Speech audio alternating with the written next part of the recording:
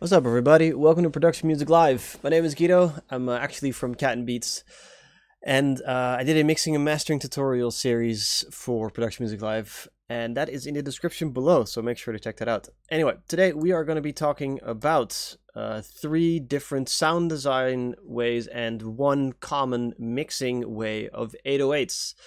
And the 3 different sound design are based on Drake, Lil Pump, Little Bad Baby, Travis Scott, trap music type of kind of ish in that genre thing. All right. Anyway, let's start with first what is an 808, and then I'll have a playthrough of every single one of these tracks, and then after that I'll break down the common mixing thing and then the sound design. So let's first see what is an 808. An 808 is this.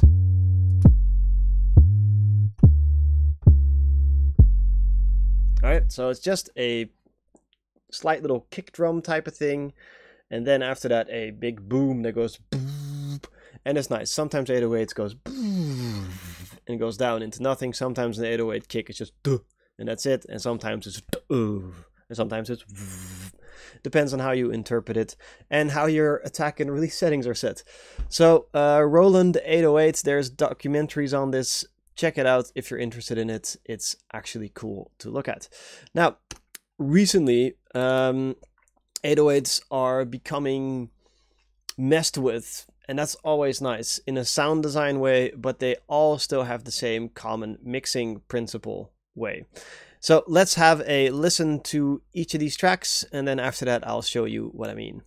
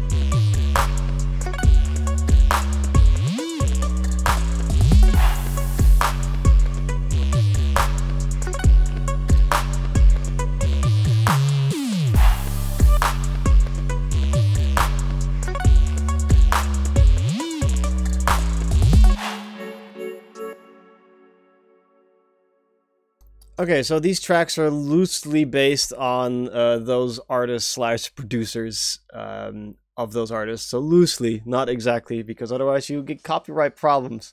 Anyway, let's first talk about the first one, Vibrato 808, because Drake's producer, mixing engineer, or Drake himself had a very cool little trick up his sleeve. Now, first off, what is vibrato? Vibrato is the following sound. Let me just go into here. So vibrato, normally when you have your massive here, you can go over to the oscillator tab. So here you see these tabs up here, and then you can add depth here, and you can hear the pitch. See, it's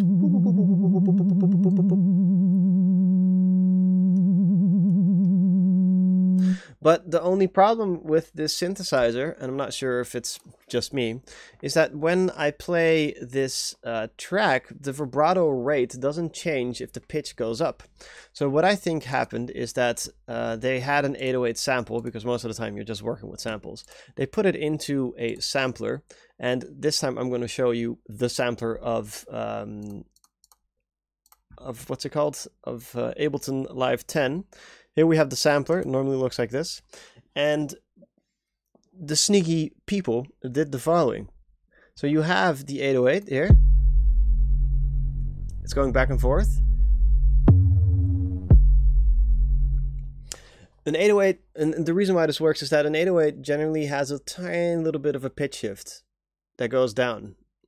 So, but it's really, you know, small if it's a pure 808 type of sound. Many of you will probably ask yourselves, how do I know what to pitch my song to, or what to pitch my 808 to? Pitch it so it works. So I always find that a weird question, but just pitch it so it works in the track, all right? Or have it play a little bit off, like in Drake's actual God's Plan, the pitch is off a couple of well, it's to detune a little bit, so it's nice, you know. Just do whatever it is that makes you feel happy. There's no right or wrong there. Anyway, to set this vibrato, the only thing you have to do is, if you look at the screen right now, you can see the sustain mode. Normally the sustain mode is like this, but you can click the backwards and forwards function that way. And then what happens is you will be presented with two little dots here. And what will happen is once it's played through all the way, it'll go back the other way. That's all it is. And then to make it cool, you can move these two things. It'll come back again. And it's stuck there. Now, obviously you can hear the clicking right now. If you just crossfade it, you have that weird sound. All right, and if you listen closely to Drake's God's Plan, the song itself, in certain parts of the song, you'll really hear it just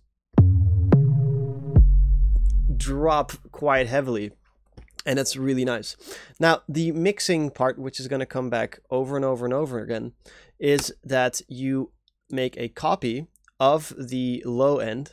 Oh, there's another little secret trick here. Check this out. I went into the pitch oscillator and I spread it out. So the pitch oscillator, and what you can do normally, it sounds like this, right? But you can do this. Oh, that's not working at all. Oh, there it is. Oh, yeah. It's nice, right? Where you kind of pitch it up. I kept the bass mono under 125 hertz, but above it, it's kind of spread out quite nice. So it's a secret little tip. If you want a wide 808 sound, then go to the spread knob in the sampler if you're working with a sample. I love the sampler. And make sure you change the root key to what the key of the 808 is, because then you're not going to have problems with, like, is this the right pitch? Hearing pitch in the low end is difficult. Anyway, the mixing tip that you never really is told that much, but the mixing tip is that you duplicate your 808s, and you duplicate it, Command D or Control D, or just right click on it and click duplicate. And with this one, what you do is you add in a saturator. So you have the sound here, and then you have a saturator. And what you can do with a saturator is do some tape distortion. And the reason why we distort the 808 is because with it, it sounds like this. Without it, okay,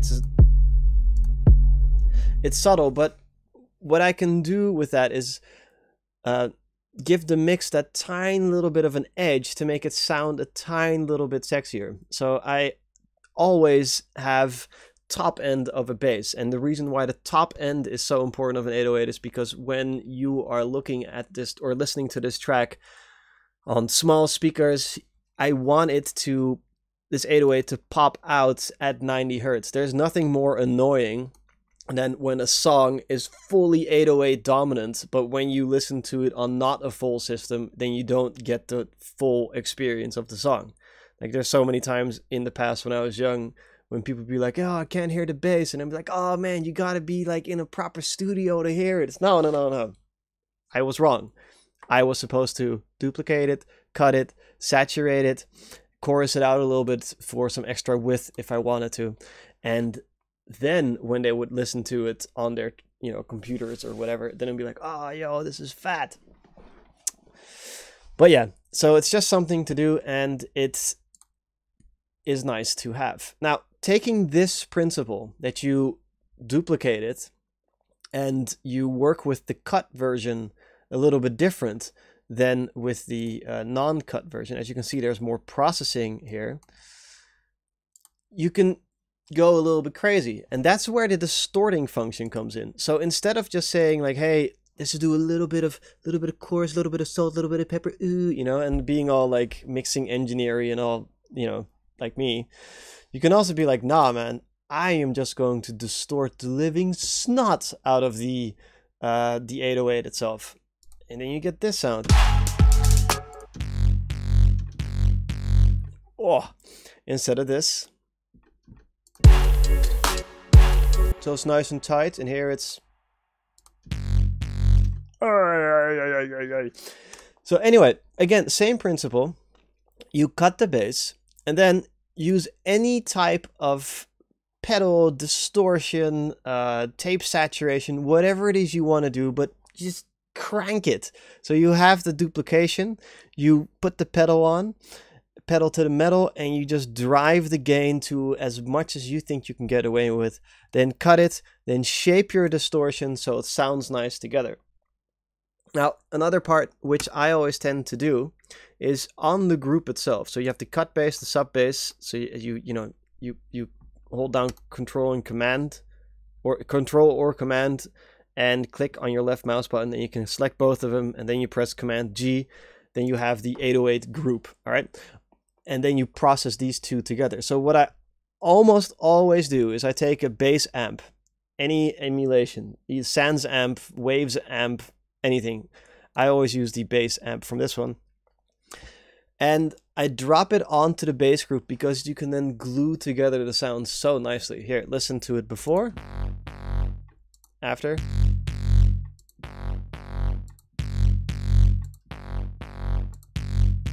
It's just fat. So this bass amp just makes sure that everything just kind of goes, ugh, and that's nice. Now, for people that have been paying attention, you can actually see that I'm sending this cut bass over to a send.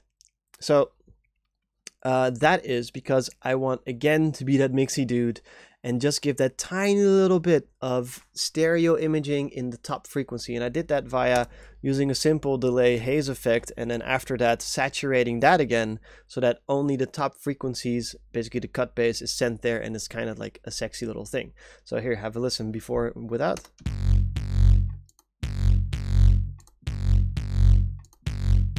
It makes the inner mixing dude within myself happy to do that. I know it's subtle, but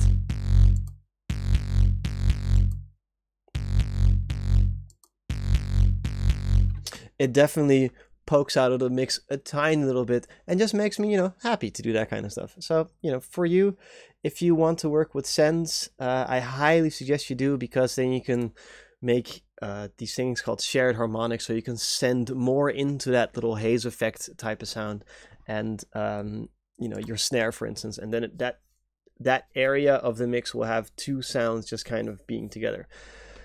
Anyway, let's continue going, and we're gonna now look at the slidey 808. And here I did something a little bit different. The slidey 808, because I only have one 808, so I don't have that duplicate channel thing. What I did here was I made a group, because I tried to make a duplicate channel, but it was just not working. So here I made a group instead, where you take your EQ3 or your multiband. At least you need the function to split the channel into 3. And you just have the low end here. Excuse me. Excuse me. Where is this? Hello? Okay. And the low end sounds like that, but to the top end, I did different processing. So I used the Ozone Imager, which is free, again, to just spread it out slightly. And then after that, I dropped in an amp to distort the living snot out of the sides.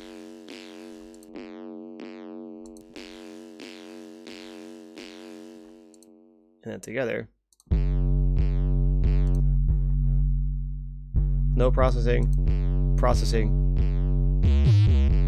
Nice. Anyway, so let's talk about the actual how do you make things slide. Well, in Massive, in the presets that I'm using from Production Music Live called Trap Pack Volume 1 for Massive 2018, there's always the function of glide. And if there isn't the function of glide, what you can do is you can go to your oscillator and you can go to your oscillator tab, you can go to your glide parts and then adjust the time of two notes being played next to each other. This can only be done when the voicing is set to monophonic or mono rate, and then you can go when you play two notes. However, this is not my favorite way because I like being difficult, and my favorite way is to use the pitch bend instead. You can get to the pitch bend by clicking on this little button here, and then you get the MIDI control and pitch bend. It should automatically already go there. And then you can start doing pitch bending via automation, which in general, for me, just sounds really cool to do. So, and you can really, you know, take it too far. So for instance, I just put this little pitch bend here.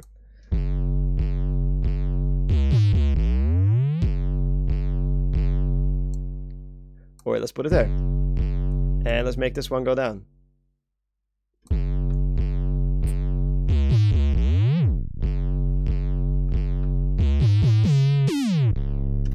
Okay, so these pitch bends, they're really nice to use instead of using those MIDI notes, which most people tend to be using.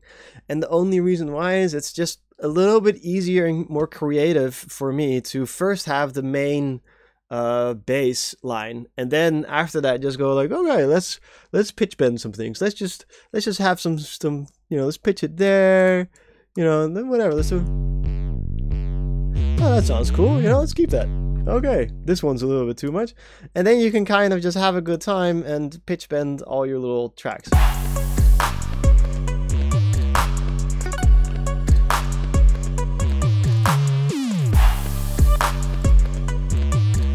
So it's just a good old time to do that kind of stuff. Now, that's it. Again, this one has no amp on it. Hey, there we go. That's why it wasn't sounding nice. This one doesn't have an overall amp on it because there is already, well, no, it does. It does have an overall amp on it, Guido. Anyway, on the overall processing, I turned the bass down a little bit because there was too much bass. Now, that's it for 808s. That's my philosophy on 808s. Cut your 808s up in two so that you have a top end of it, and saturate that to your liking. Cut it and spread it out a little bit because you can use it in the mix. It actually sounds quite nice, and the only reason why is that people will listen to your tracks on small monitors, on, you know, little kitchen radio things, and if you do that tiny little bit of extra effort, you can get your 808s to really stand out and be nice. Anyway, my name was Guido from Cat and Beats. Please make sure to like this video, subscribe, click the notification bell, and if you want to have extra points of awesome, go over to Cat and Beats as well, and subscribe there too. It would be really nice to have you there too. If you're interested in mixing and mastering, description below. If you want this project file, description below. If you have any topics you want me to cover in any genre whatsoever, I will be happy to just put it into the description, into the comments below. And last but not least, no, that's it. Peace out. Much love. Have a good one, yeah? Have a nice Sunday. All right, bye.